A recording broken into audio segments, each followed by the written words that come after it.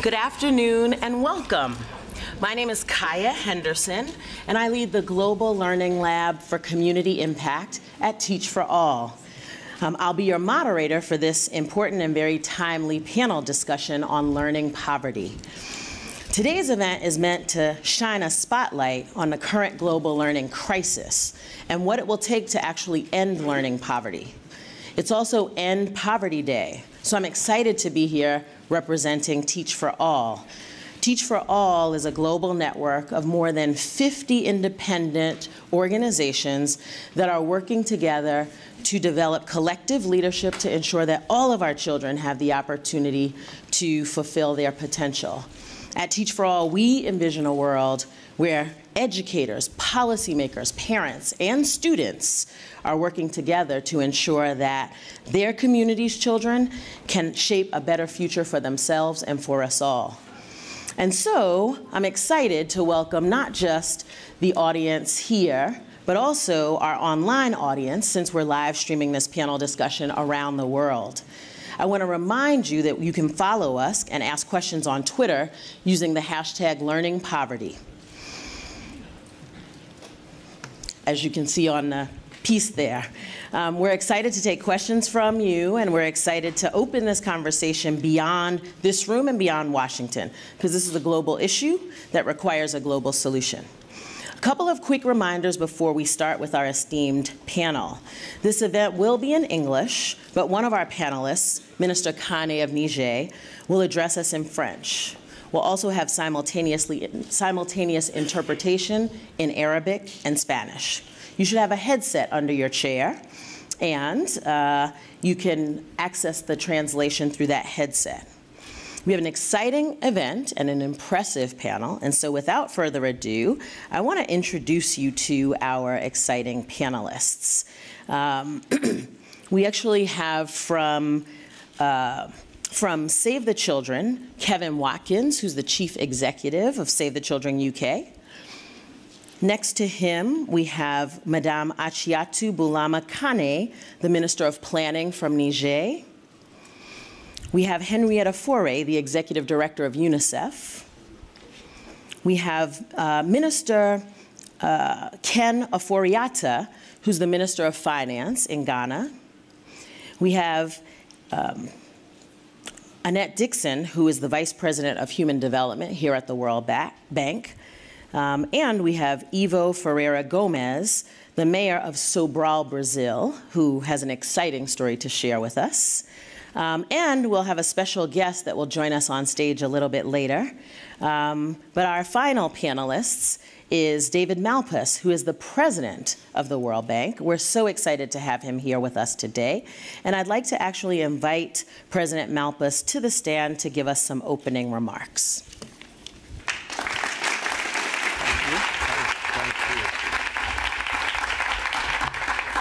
Thank you very much. I get the best part. I get to announce the new report, which I have here, and I'll show again at a later moment. But hello, everyone. Bonjour, buongiorno. For most children, turning 10 is an exciting moment. They're learning more about the world and their social horizons are expanding, but more than half of all 10-year-olds in low and middle income countries can't read. That's unacceptable. Wiping out learning poverty, defined as the percentage of children who can't read and understand a basic story by the age of 10, is an urgent matter. It's a key to eliminating poverty in general and to boosting shared prosperity. It's a key to helping children achieve their potential. That's why we're setting a new target today of cutting in half, at least in half, the global level of learning poverty.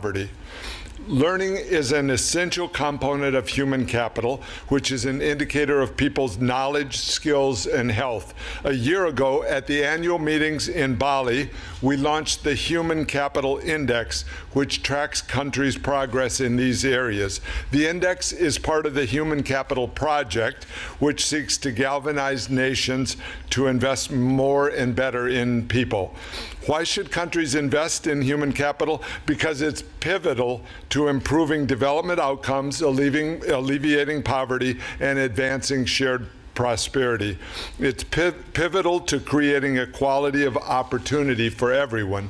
We know that a critical factor in countries improving their human capital index number is to improve education outcomes and address shortcomings in access to education and, more importantly, to learning. Thanks to a new partnership with UNESCO, we've assembled the most comprehensive data set measuring literacy. We now have a clear picture of the education challenge, especially when it comes to literacy. In sub-Saharan Africa, the level of learning poverty is 87%. In IDA countries, the rate is 81%, underscoring why human capital is at the core of our IDA commitments. Even in countries with relatively high incomes, such as the Middle East and North Africa, learning poverty is above 60%. In Latin America, the figure is just over 50%. These numbers are sobering. They underscore the need for action. At best, the learning poverty rate is on pace to fall to slightly more than 40%, even by 2030. That's an ominous sign for the education targets under the Sustainable Development Goals, which aim to provide quality education for all. Our target of cutting learning poverty is achievable, but it requires stepped-up cooperation and resources. We need to get to work now. Our new report on ending learning poverty, released today, lays out how we can achieve this goal through three important steps: learning interventions aimed at reading proficiency, systemic and sustained improvements in education systems, and number three, an ambitious measurement and research agenda. Several developing countries are showing that accelerated progress is possible. In Kenya, the government's national reading program has more than tripled the percentage of grade 2 students reading at an appropriate level. This was accomplished through technology-enabled teacher coaching, teacher guides, and the delivery of one book per child. In Egypt, the government has changed its curriculum and assessment systems so students are evaluated throughout the year with exams that focus on acquiring skills. Teachers now receive coaching and peer learning opportunities, but the key element of the reforms has been a shift toward learning, not to get a credential. It's great to hear that Egypt will be hosting a regional ministerial conference next year on learning poverty. And in Vietnam, there's a lean, effective curriculum that ensures that basics are covered. Teachers ensure deep learning of the fundamental skills, and all children have reading materials. Learning outcomes of Vietnamese students in the bottom 40% of the income ladder are as high or higher than the average OECD student. Tackling this crisis will require a new level of commitment and comprehensive reforms, including fiscal reforms, to ensure domestic resources are used as effectively as possible, investing in better teaching and improving coordination among stakeholders. Meeting this new learning poverty target won't be easy, but we can't back down from the challenge. We owe it to the children of this world to set our sights high so they can too. Thank you very much. Thank you, Annette. Thank you. I have to go on, but I'm really looking forward to the results of the panel. Thanks, everybody. Would you join us for a quick picture for the panel? Yeah. Great. Thanks. Panelists, we'll take care of this very quickly. If you can just stand up and we'll.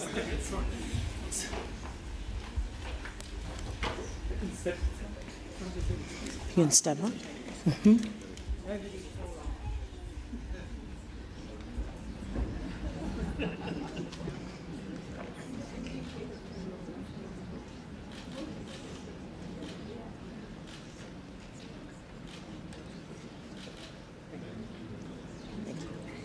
Thank you.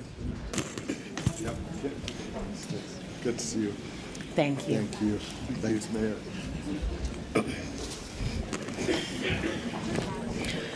So as you already know, and as we just heard, we've made a lot of progress in recent decades as more children are in school than ever before, but millions of children still can't read or write even after several years of schooling.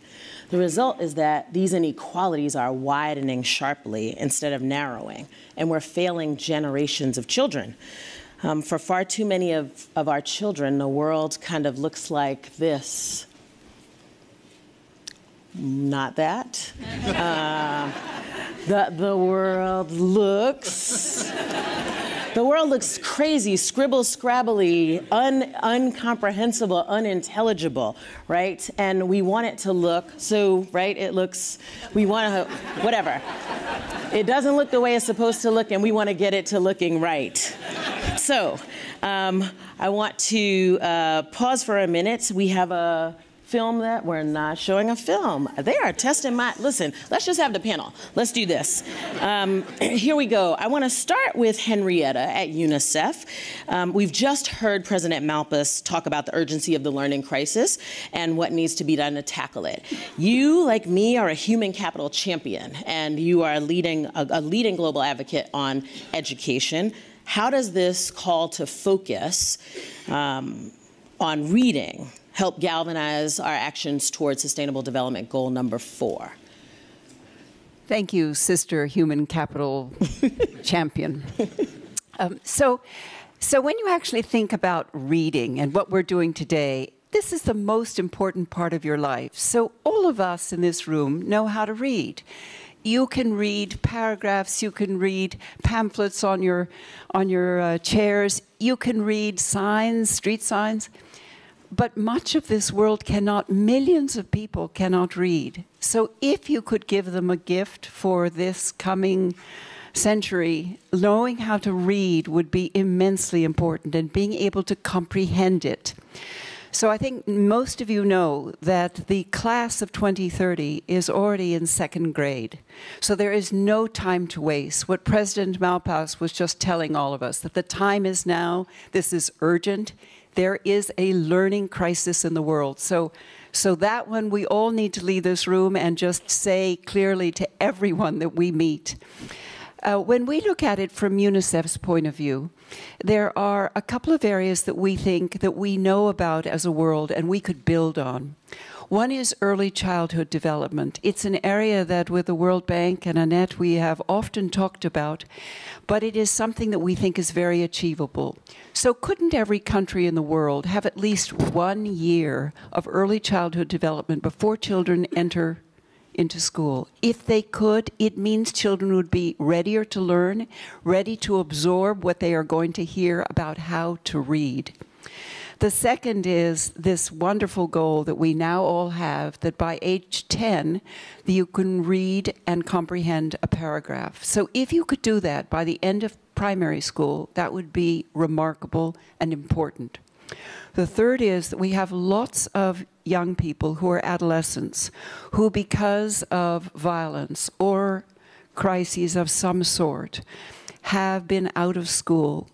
As you all know, we have millions who are out of school. The entire population of Brazil is the equivalent in the world today. So these children often need to catch up. They need accelerated learning programs. We've got accelerated programs that are working in a number of countries. But you know, you remember what it was like when you were a child. If you're 16 and you can't read, you are kind of ashamed and you don't want to go back and read. But we've got to get them back into school. And then lastly, it's going to be really important that young people are able to learn some skills when they're at school. If we could do those 4 things, this idea of learning poverty, we could overcome it, and we could overcome it by 2030. So go, everyone in this room. Let's be a team. Let's be human capital champions. Thank you, Henrietta. Minister Afuriata, I must say that I was thrilled when they said there was going to be a Minister of Finance on the panel, because I say all the time that educators cannot do this alone, right? It takes everybody. And so you have a huge challenge in that you have to provide basic services to all Ghanaian children. How much do you think this is about getting more resources, and how much do you think this is about using the existing resources more effectively? Thank you very much. I feel really loved knowing that it's because of my money that I'm but that's my headache. So, I mean, our government attaches, great importance to the issue of education. And when we came into government in January of 2017, the president announced his vision of free senior high school education for everyone. That, of course, was colossal in terms of what it meant for the budget. It's not cheap. But he was very clear about the issue of social justice and access for everyone. And that is a country's responsibility to make that happen. Looking back, we are now spending about 28.9% of government expenditure on education, and 6% of the GDP almost on that. I think last year, coming to this year, we had another 20% increase for the ministry. And the results have been stunning. We've had about 290,000 new kids get into senior high school who would never have had a prayer of a chance to be there to discover their God-given talents, and really the liberty to have a life of dignity. So we've had to also be really creative, because now the infrastructure is straining. Now we have a 2.5% portion of VAT that we give to the Ghana Education Trust Fund. So the ministry, with the support of education, got very innovative about it and securitized those proceeds so that we have an additional $1.5 billion equivalent that we are using for infrastructure to support that. But I think the new commitment really now has to be what we do with teachers and parent involvement, because I think that's going to be the key to that. But of all of these numbers, there's a big but to it. Sort of the average education, maybe 11.5 years, but effectively about 5 years of that, can be calculated to be really effective. So we need to work on that. Our HCI is about 0.44, which means, therefore, there's quite a bit of loss by the time these kids are much older. But I think it's non-negotiable. We have to find the means to fund it, but we truly have to look at quality, understand our own sociology of learning and engagement to make sure that all these kids have an opportunity for the future. Because I think it is that base. I mean, for Ghana, from independence, President Nkrumah was very clear about education. And so our legacy of educated people, supporting other African countries and ourselves is really high. We went down a bit, and now the new impetus from the new president, I think we're going to regain and get people back on the block. So I hear you saying leadership matters, right? From the beginning of independence of the country to the current president, a real priority around an investment in education. I hear creativity. You didn't say there's not enough money, right? You said we had to be creative about how to leverage these resources. And you talked about quality, which I think is really, really important. Not enough to just throw money or throw a vision at this work. We've got to really double down on quality. That's exciting. I wish you could But I think it's a choice. Okay.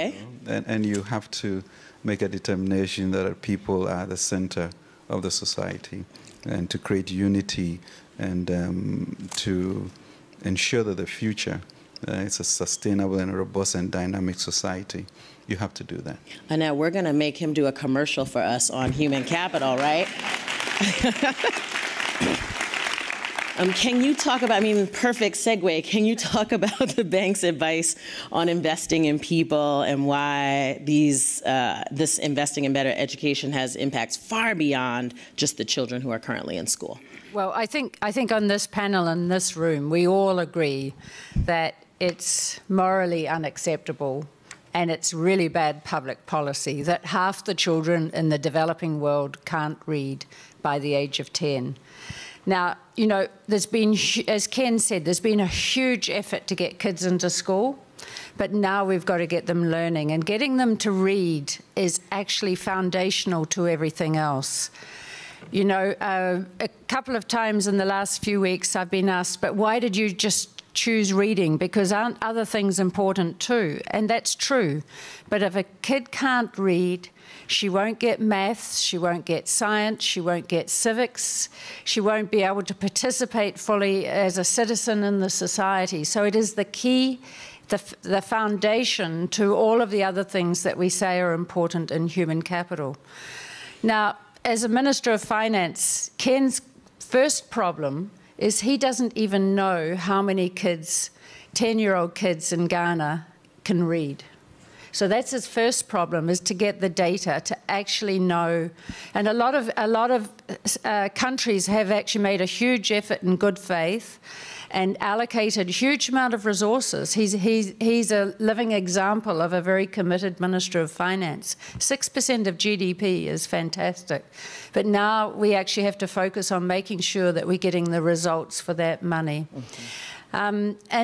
And I think, you know, if you get this right, you will get a lot of other things in education right. So if you focus on literacy, the learning impact will be much broader than just focusing on learning. So I think it's a very sound economic choice to focus on literacy in the first place, to get everything else working that needs to happen for schools to really work well. Kevin, let me invite you into the conversation. So politicians, policymakers, the Amen chorus says this is important. We know that these only 1 in 2 young people can read by the age of 10 or can't. And so what is that telling us, and how do we create a sense of urgency around this? Why aren't we getting it right now if everybody knows that this is a priority? Thanks, Kaya. There are 3 really small questions there, and I'll have a go with them. But first of all, I wanted to say a huge thank you, actually, to Annette and the World Bank team, because I think this is really addressing what is such a crunch issue for the 2030 goals, because the simple reality is that if we fail on this, we fail on everything. We fail on the poverty targets, on the child survival targets, so there's a lot riding on getting this right. One of the things, Kaya, that you bring to this panel is your incredible passion for education. And I have to say, in my day job, I get to meet a lot of children that we're talking about here, actually children who are living in slums, their parents. And actually, I was in North Kivu in Democratic Republic of Congo recently, and I met a young boy whose name was Mark, 12 years old, who was selling charcoal at the side of the road in the morning to finance going to school in the afternoon.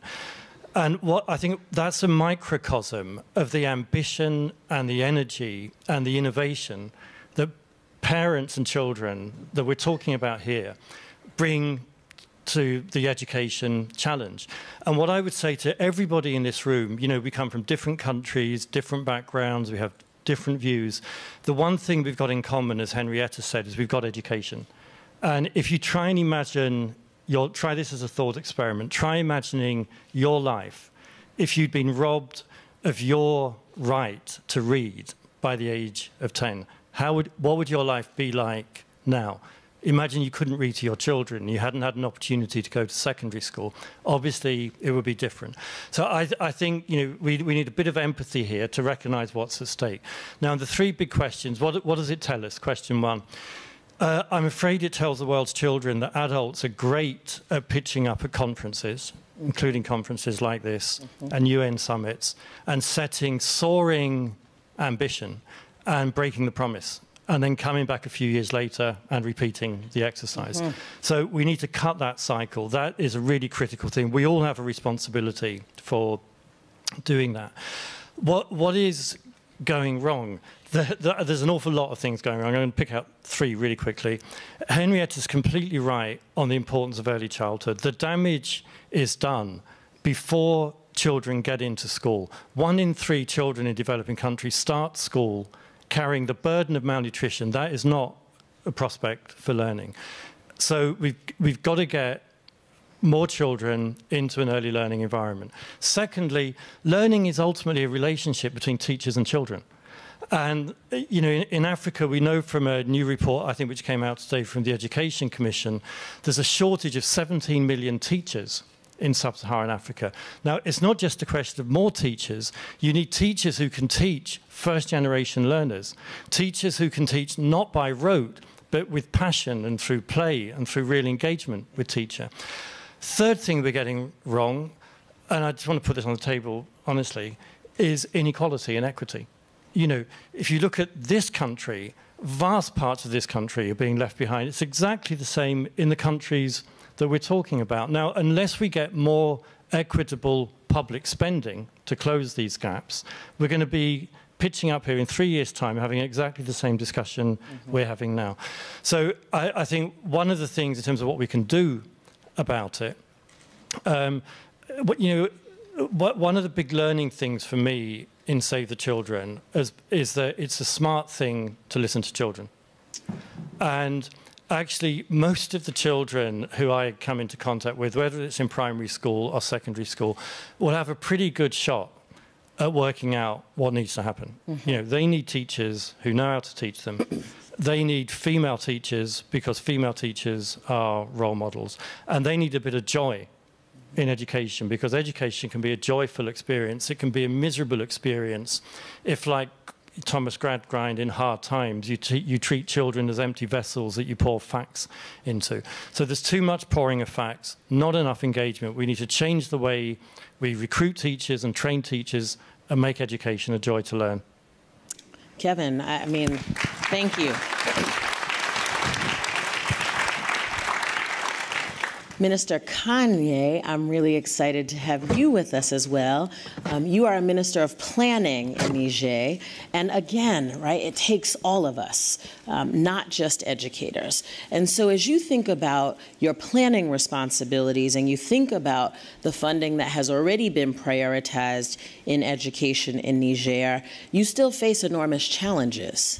Sue, how do you see the improvement of educational quality through your country? And if you could pay special attention to this issue of girls' education, we'd appreciate that.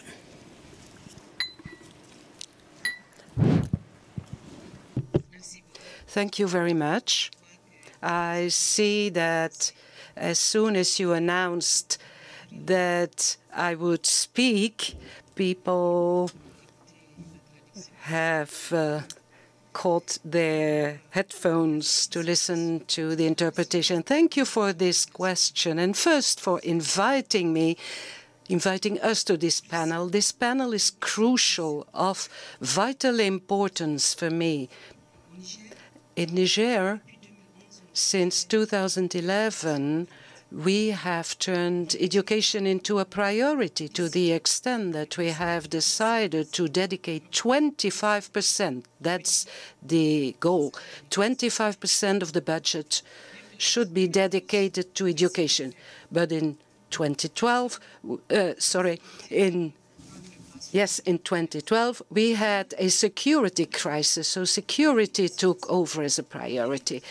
In spite of everything, in 2018, Niger dedicates 22% of its budget to education, although 17% of the budget had to be dedicated to security. So we made an enormous effort, but that 22%, although a high figure, hides something. It hides the fact that with the 22%, we can only enroll half of the children. 600,000 children want to go to school in our country, but with this 22%, we can only enroll 300,000. So this is a situation where 55% of our children don't go to school. That's a separate challenge for learning. But among those who go to school, we still have problems. We have problems because a large part of those children cannot read. I'll give you some figures. 24% of the children in the 4th year of primary school, after 4 years, they cannot read 24%. In the 6th level, 8.5% only can read. So our educational system is highly vulnerable, both in terms of access and of quality and efficiency.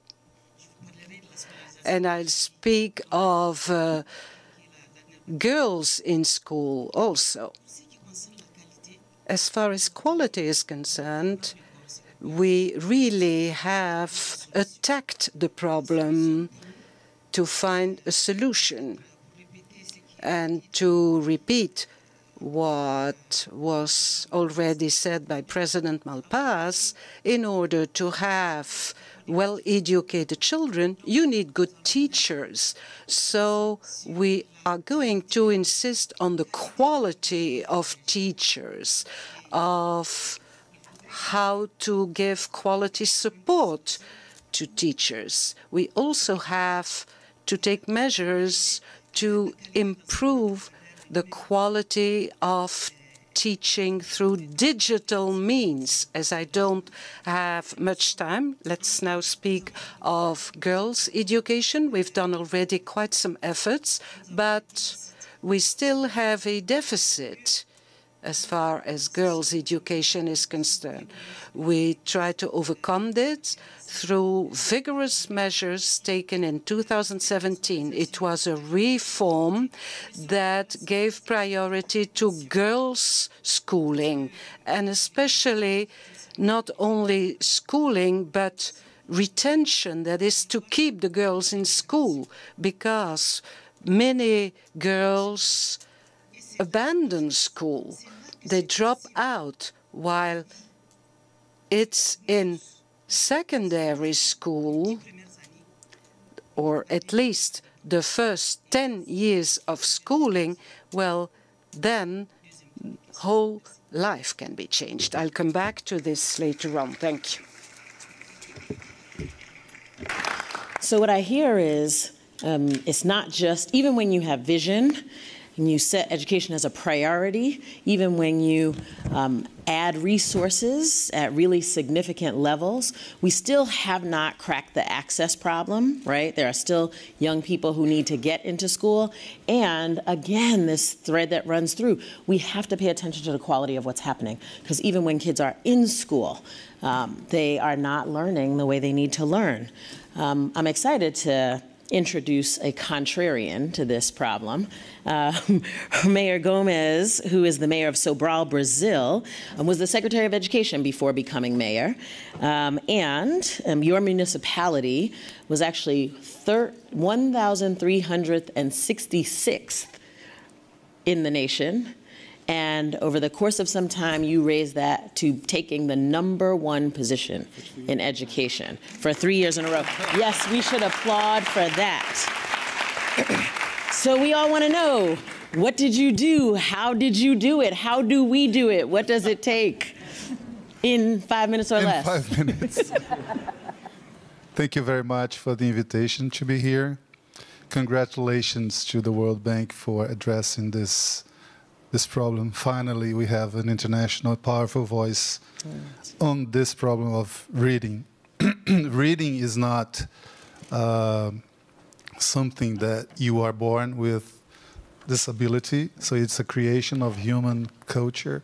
So we need a technique and a lot of work for this. But anyway, 22 years ago, the political group I belong to came into power in Sobral, which is in the 4th city largest city in Ceará, which is one of the poorest states in the country, in a very dry region in the northeastern of Brazil. And when this group came into power, we were decided to bring every child to school.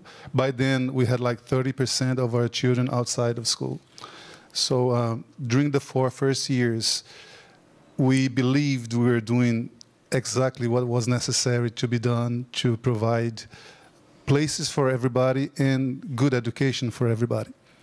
At the end of the 4th year, we hired a group of teachers to assess the reading level of our children.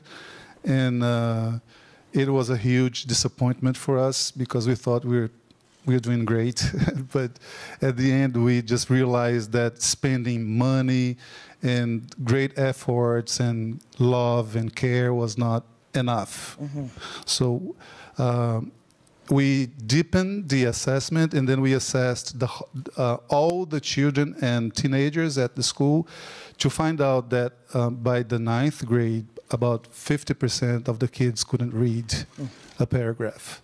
So we never, for us, that we are not teachers, we are politicians, it was a huge surprise. We were like looking at each other and saying, oh my God, how is it possible that somebody is at the 9th grade and they cannot read? And if they can't read, somebody before me said they cannot learn anything else. So reading is the basic skill that we have to help the schools to provide.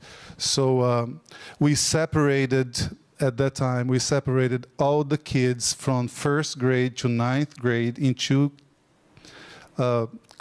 different classrooms, not classes, into classrooms of kids that could read and kids that could not read. Mm-hmm. So to guarantee that the kids that could read, that they could move on, and the kids that could not read, we had to separate them and teach them to read. Okay.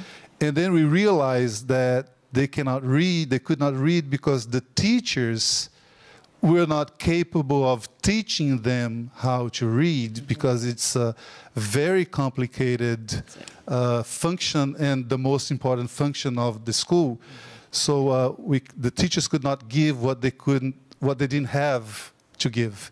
So we had to start a massive program of teaching teachers how to teach kids to read. Mm-hmm. So there were some, for that was a substantial change we had to do, but there was a premise before that, because by then the politicians loved the positions of schools, like principals and teachers and pedagogical coordinators. So I think the biggest contribution our group of politicians made for our education was to protect the school against politicians.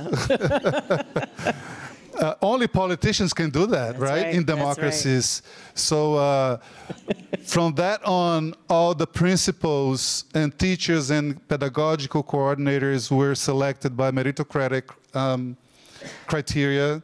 And oh my God, 30 seconds. I haven't even, I'm still in the 5th year. And this assessment, you said in the rank of Brazil, like we're in the first position, is the position in the 5th and 9th grade. Mm-hmm. And we only got that because 100% of our kids can read by the age of 7 years old now. Mm-hmm.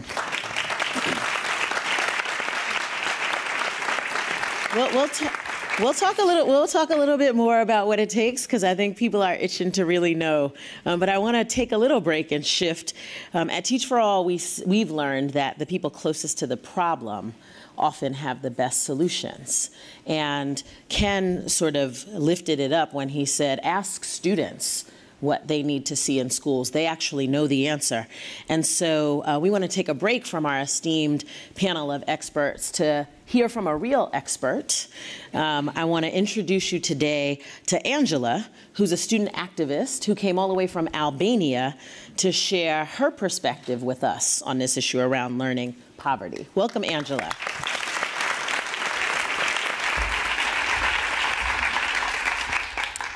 Hello everyone, I am Angela, 16 years old from northeast Albania, one of the poorest areas where poverty and unemployment dominate. In my country, children make up over 35% of the Albanian population. Over 20% of children live in absolute poverty. Poverty is a widespread phenomenon and is on the rise. Poverty affects children's success in progress in school.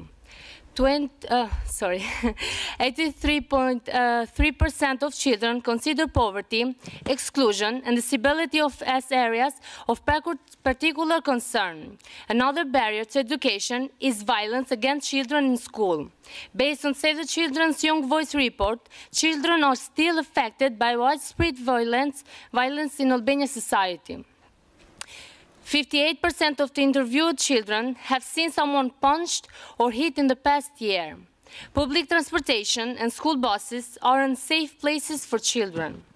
Another concern is the fact that not all children feel secure and protected in the classroom.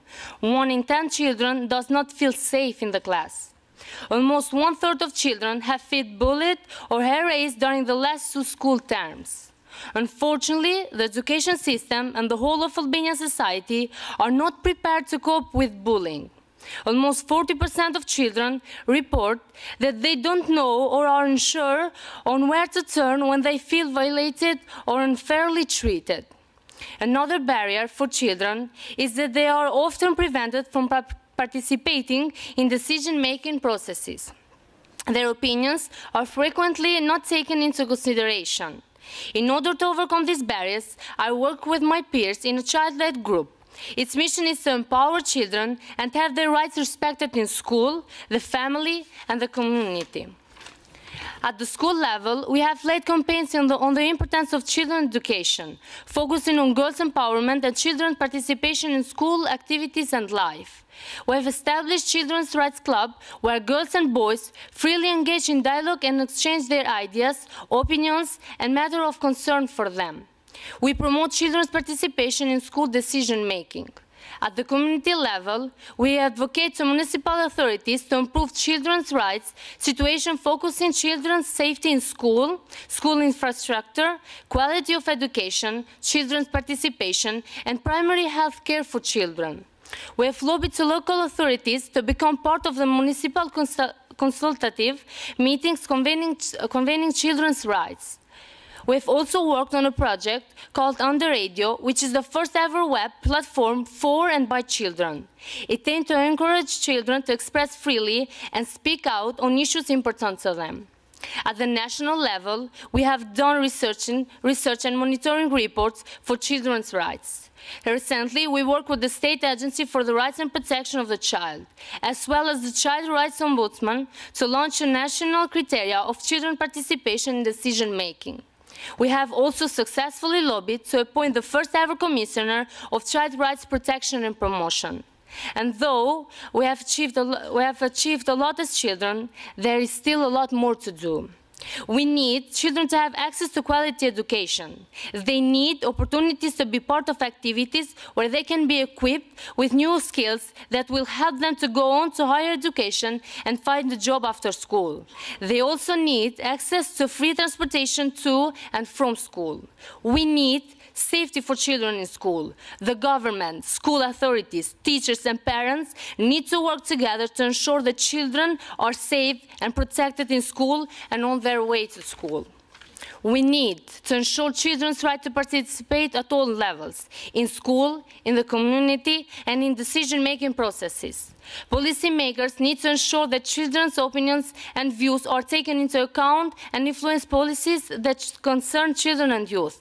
I've talked about these issues that affect me and my peers in Albania, and also other youth around the world. What we want from you all, as leaders, is to listen to our voices and support our education as a priority.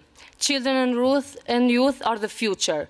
When we are educated, we are the ones who can make change and make the world better. Thank you all for listening. Thank you, Angela. Yes. At Teach for All, we often talk about preparing students to lead for a better future. And we think about, I think as adults, we think about children leading 10 years from now, 20 years from now, when they are adults. But these young people are ready to lead right now. She told you what the barriers were. She showed you that when kids read, kids lead, right? And she told you a bunch of different policy issues that you can tackle. She told you what interventions you need to be doing. We need to let these young people get in front of us and lead. I could preach on this, but we have a video to go to or something. Yeah, right, video. Now you're ready.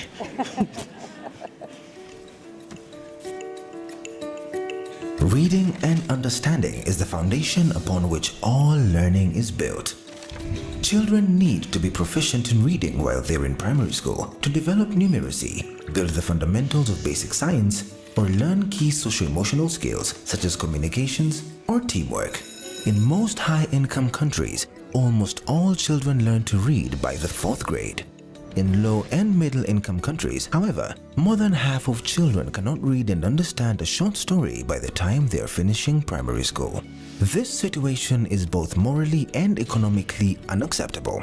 Eliminating learning poverty, the share of children who cannot read and understand by age 10 over the next decade is a critical development objective that must be confronted in the same way we aspire to eliminate hunger, stunting, and extreme poverty. We need a learning revolution to achieve the Sustainable Development Goals. Aligned with these goals, the World Bank is setting a new, ambitious but achievable learning target to ensure that by 2030, the share of children who cannot read at age 10 is reduced by at least half. From there, our ambition is to work with countries and other development partners to bring that number to 0. This is part of the World Bank's broader strategy to improve education outcomes by ensuring that 1. Children are prepared and motivated to learn. 2. Teachers at all levels are effective and valued. 3. Classrooms are equipped for learning with smart use of technology. 4. Schools are safe and inclusive spaces. 5. Education systems are well managed. All children everywhere should have access to a quality education for which literacy is the foundation. Vietnam, Kenya, Brazil are among the countries where targeted efforts have achieved impressive gains in literacy. They show that a learning revolution is possible. Join the learning revolution. Follow us at WBG_education.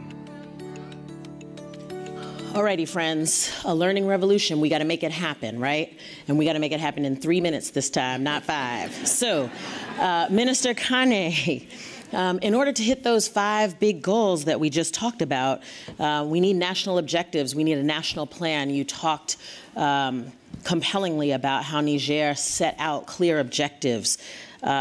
What kind of implementation challenges, can you continue to talk a little bit about that, and what support you need from other ministries in order to get to the objectives of your national plan?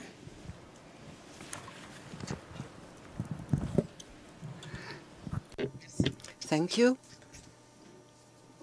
So, indeed, we have objectives, we have targets.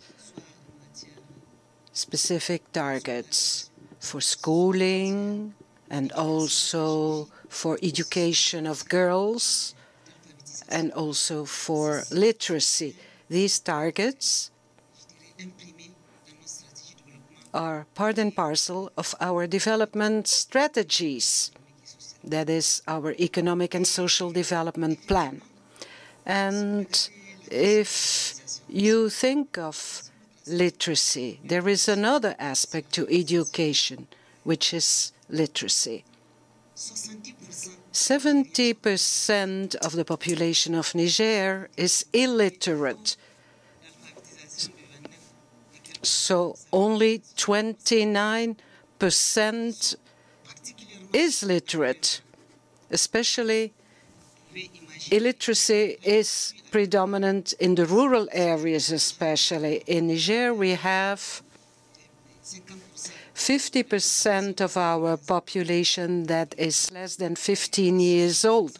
So imagine that the 70% of illiterate people are mainly young people and especially young women.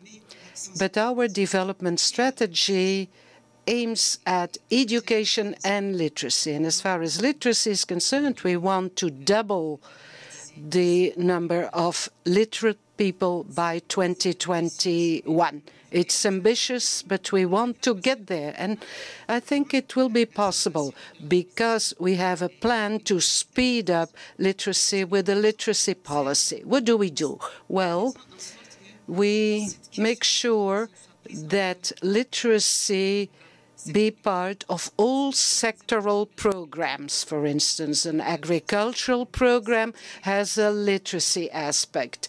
Health programs, education programs, all development areas include a literacy facet. All projects that we start with the World Bank include literacy. We even have a specific project called Employment for Youth in Rural Areas, includes literacy. But let's come back to quality.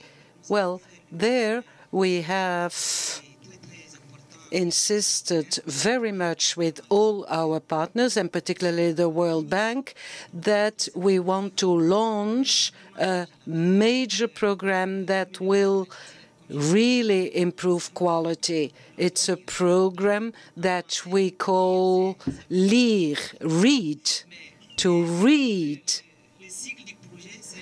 But the acronym is also LIRE, learning, which means lire, read in French. And I want to congratulate the Brazilian mayor because they're working there in the same direction that we want to go.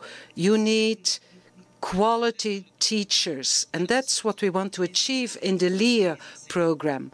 The schools that teach teachers have to make sure that teachers are of quality. Only then will they be able to teach children well. And I will finish now because there is no more time. Thank you. All of the research shows us that the quality of the teacher is the greatest in-school factor for moving student achievement, right? So, Ivo, teachers at the heart of the education system, tell us how teachers were at the heart of your reform.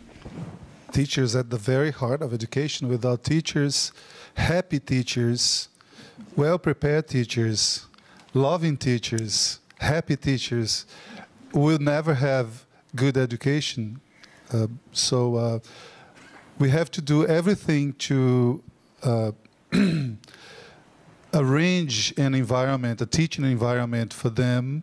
And Brazil is the land sometimes of the nonsense things. So I'm not talking badly about my country, but I say there too. But you know, if you are a teacher in Brazil now, you have to go to college to learn how to be a teacher, and most of these courses prepare teachers for the elementary school and the primary school, and the main function of a teacher for this time of the kids is to teach them how to read. That's right. And the four, how to say, math operations. Yes.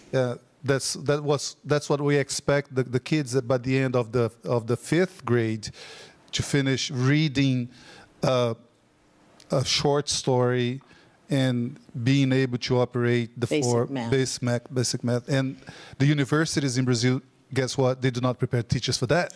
So when the teachers are hired by the government has got to do everything again and spend all the same amount of money again to prepare the teachers to face the hard work of the classroom, because it's very difficult to deal, with the poor areas, rural areas, schools. So we have a very aggressive program, permanent program of teaching teachers at service, like on an everyday basis.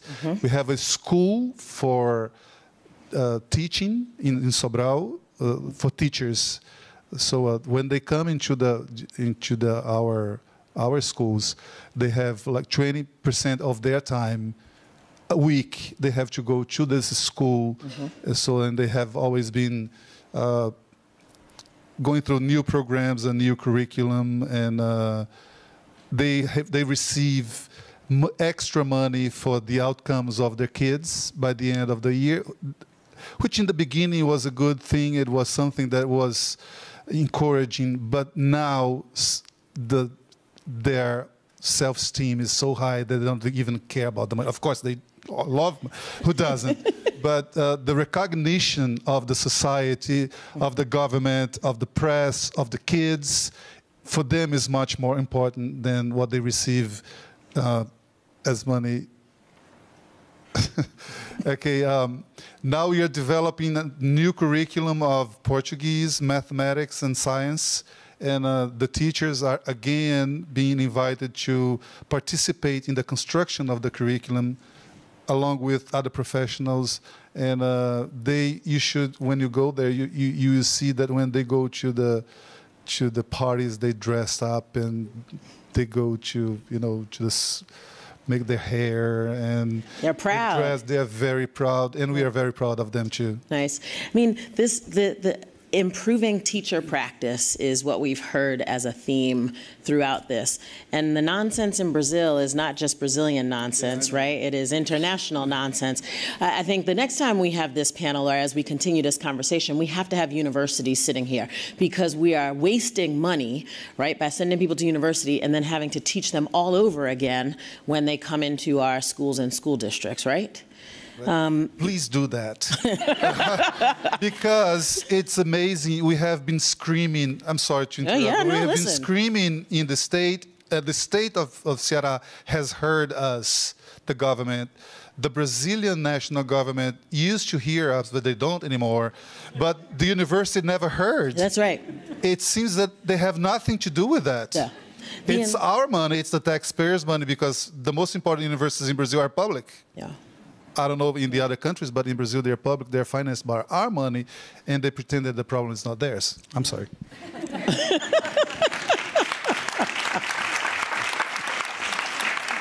We could have a whole nother panel about that. Let's see, who should we go to next? Let's go to Kevin. We have laid out a zillion different challenges, and this seems immense and sort of impossible.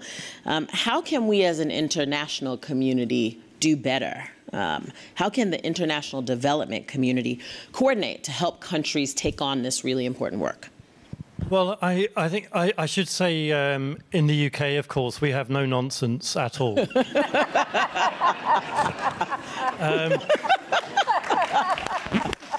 And I want to make it absolutely clear that is a bipartisan statement. So look, I think there are a few things we need to do more and better. So we need more and better leadership. And Can you say that one more time? I think it was great that this morning we had the president of the World Bank putting education right at the heart of an agenda for redistributive growth and reduced inequality for the whole Sustainable Development Goal project. That is a great step forward. We have Gordon Brown, who is a fantastic UN champion for education. I know how passionate Henrietta is about education, and everybody on this panel. But leadership has to be built and prompted and persuaded, and that's why it's so important that young people are making the demands that leaders will have to respond to. Second thing we need is more and better finance. There is a big financing gap globally for what we're trying to achieve. Much of it has to be filled through a national effort. But it's not just a question of more money, it's how the money is spent. And too often we find situations in which the students who are most advantaged, who carry with them into school the least disadvantage, the disadvantage that comes with malnutrition, with having an illiterate parent, maybe with being disabled, these are the children who are getting the least per capita spending. Whereas the children who live in more affluent areas with literate parents are having more spent on them. That is the opposite of what should happen. So I would really encourage the World Bank, as part of the commitment to equity, set out, where does the money go? You know, is the money going to the communities that need it most, or is it being skewed in the wrong direction? The third thing we need, more and better, is data. And we could discuss this for a long time, but the really simple bit of data we need is about closing the gaps. There's a clear commitment in the Sustainable Development Goals that those furthest from the goals will make more rapid progress than those closest to the goals. That is a measurable proposition. So let's report on the convergence between the learning outcomes for the poor and the learning outcomes for the wealthy.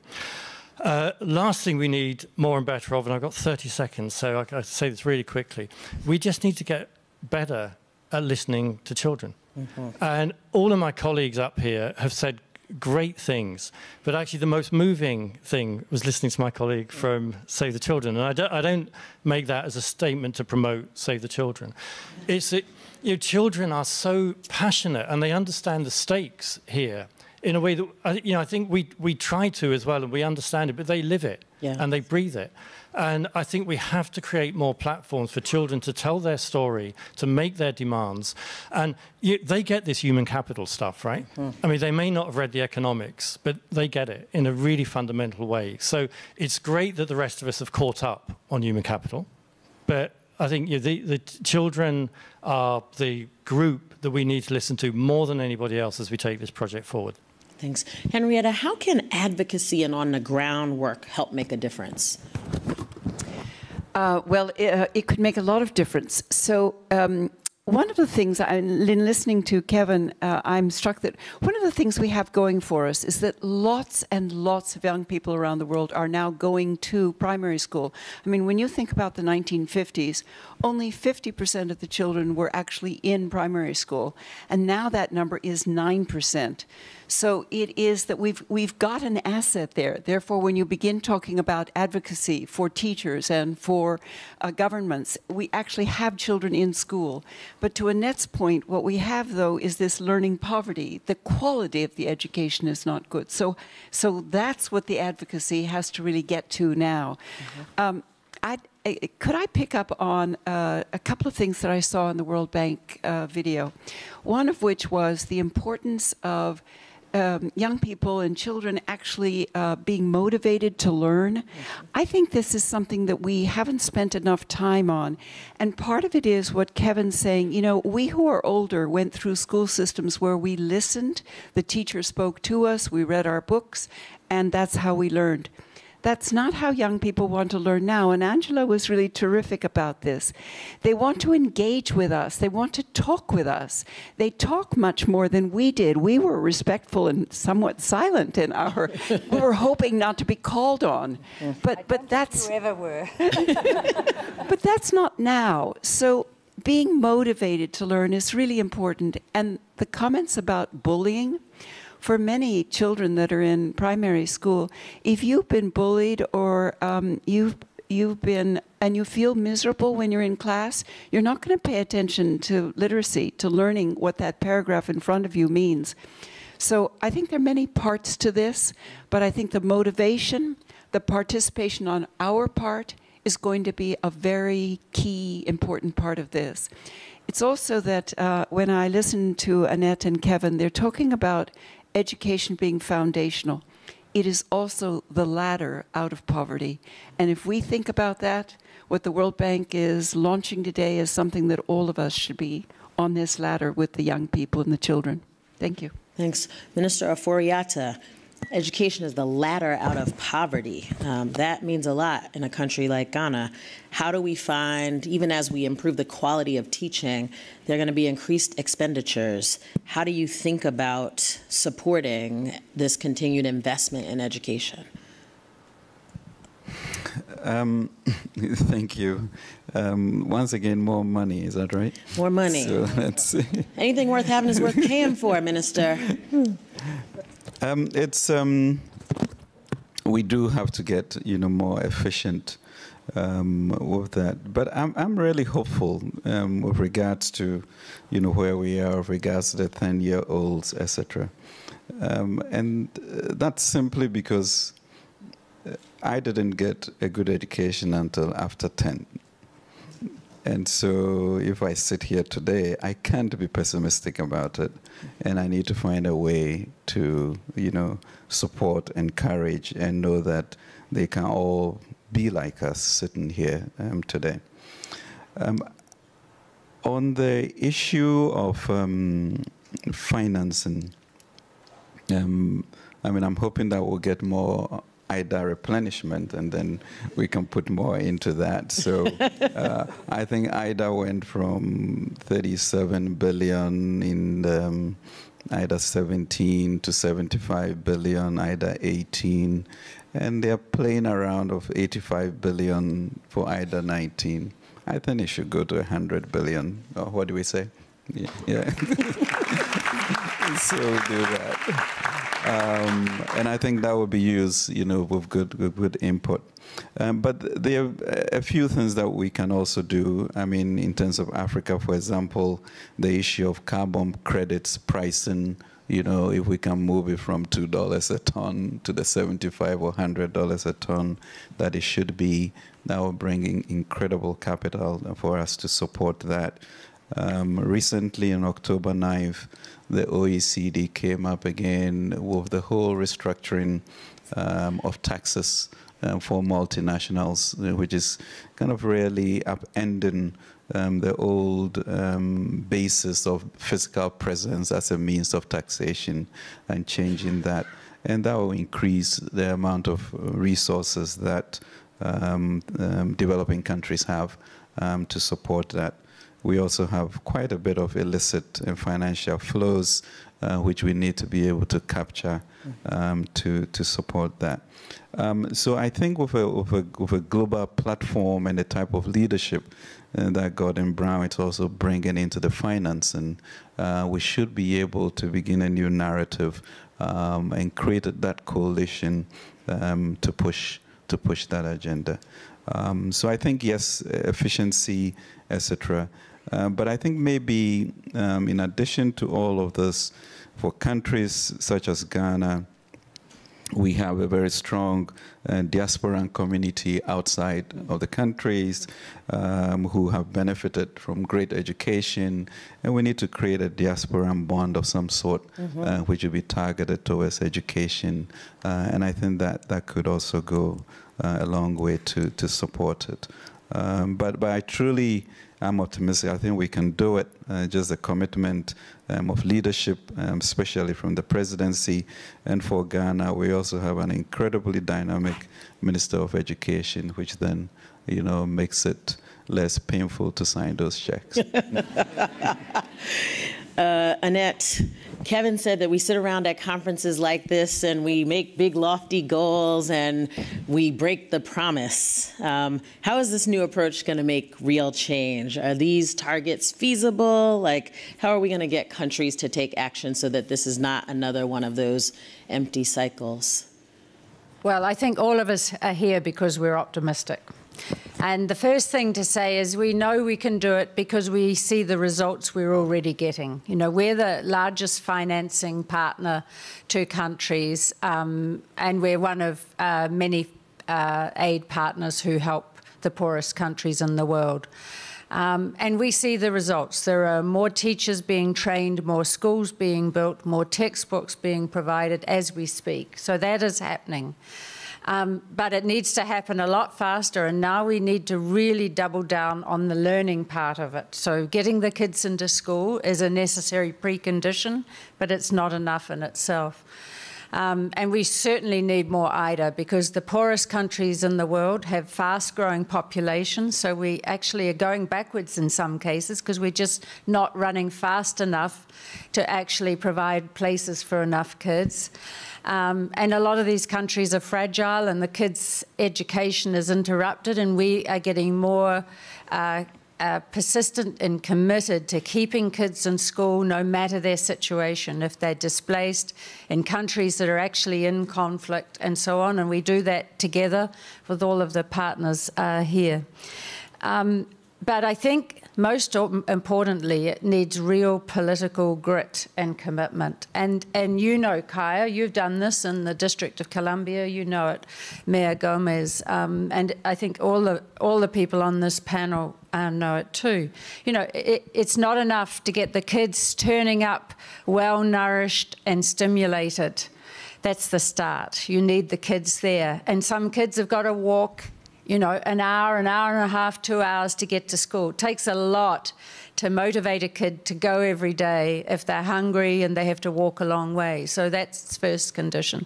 The second is the teachers, and to get teachers that have pedagogical skills to teach reading, who show up and are motivated, takes a lot of political commitment.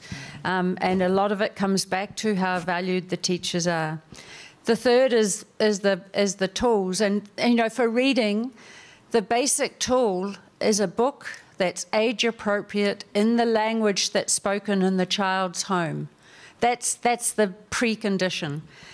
Then two other things which Angela talked about. One is schools have to be safe and inclusive.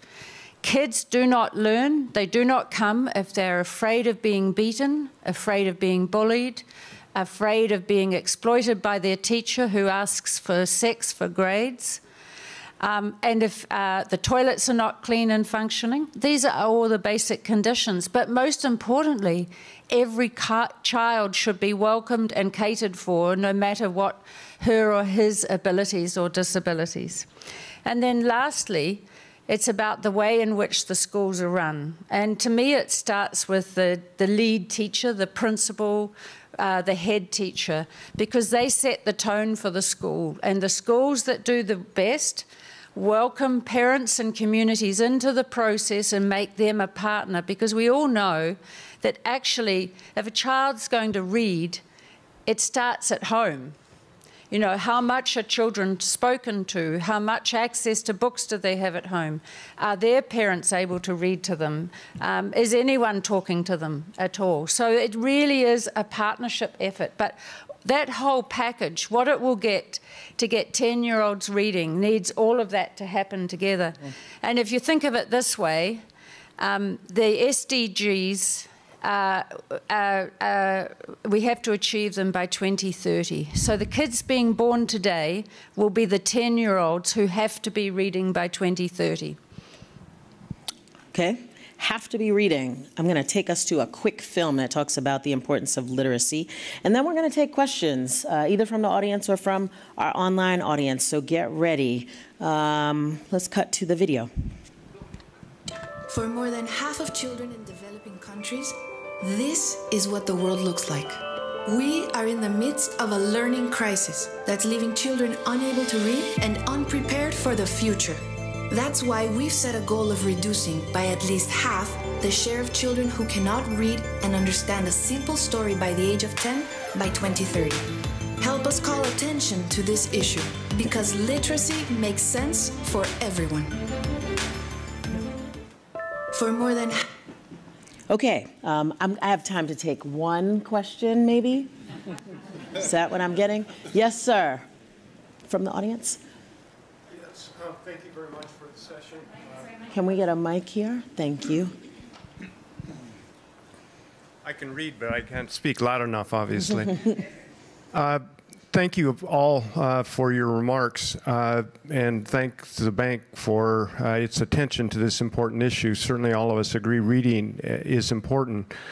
I guess my question for the panel, though, is why is reading focused on the development of a narrow notion of human capital that focuses on worker productivity rather than the development of human capabilities that go across areas? Our friend from Albania talked about the involvement of youth, and people talked about the involvement of parents in schooling. Education isn't just about preparing for the workforce. Why does this report narrowly conceive of the goals of education? No. Annette, do you want to take that question? Thanks. Look, I think there's a universal consensus that education is valued in its own right. It's fundamental to our ability to participate in the full life of the society, and it's not limited to an economic kind of drive. Having said that, we also know it is critical for the development of countries. You know, and it's only in recent years that we've actually been able to measure and quantify how critical it is. You know, for years, economists measured wealth in a fairly narrow way around productive capital. Then we started measuring natural capital, the wealth that's endowed in land and natural resources. It's only in recent times that we've actually been looking at how much wealth is endowed in people. And it's important for policymakers to understand that, because they don't see it. This wealth is inside the heads of their children. And, you know, if you're making a policy choice, do we build some infrastructure or do we invest more in education? It's hard to see the tangible results of that unless organizations like the World Bank start to quantify why it is important to make that choice, not only as something which is valued in its own right, but because countries stop getting poor when their kids get educated, get healthy, and the accumulated results of that actually helps to drive the development process. That's why it's so important. All right, as we wrap up, because our time is short, I want to do a lightning round where I go right down the row and ask you for one parting thought that you want to share with this audience who are going to go out and tackle learning poverty in their countries. It could be a suggestion. I want it to be specific. I want people to leave here with something actionable or something inspirational. And if it was tweetable, that'd be great too. So in sort of one sentence or less, if possible, what one inspirational thing do you, or actionable thing do you want to leave with our audience? 22 years ago, I believed that children, regardless of their social and economic background, could learn how to read by 6 or 7 years old. Today, I'm sure of that. All right.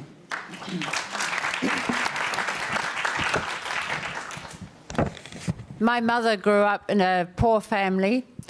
She had only primary education, but she learned to read. 10 years ago, she had a massive stroke, which actually she survived. And her one remaining disability when she recovered was that she could no longer read. It meant she lost her independence. She could not use a telephone, a cell phone. She couldn't read the newspaper. She couldn't write a check, and she could no longer live alone. She lost her independence completely.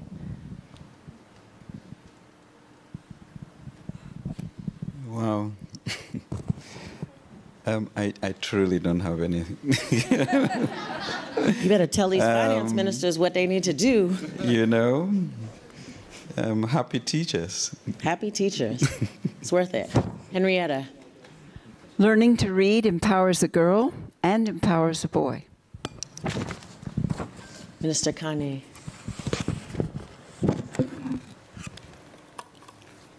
Tout parent aspire. All parents want their children to live better than they live. I wish that for my children and my grandchildren.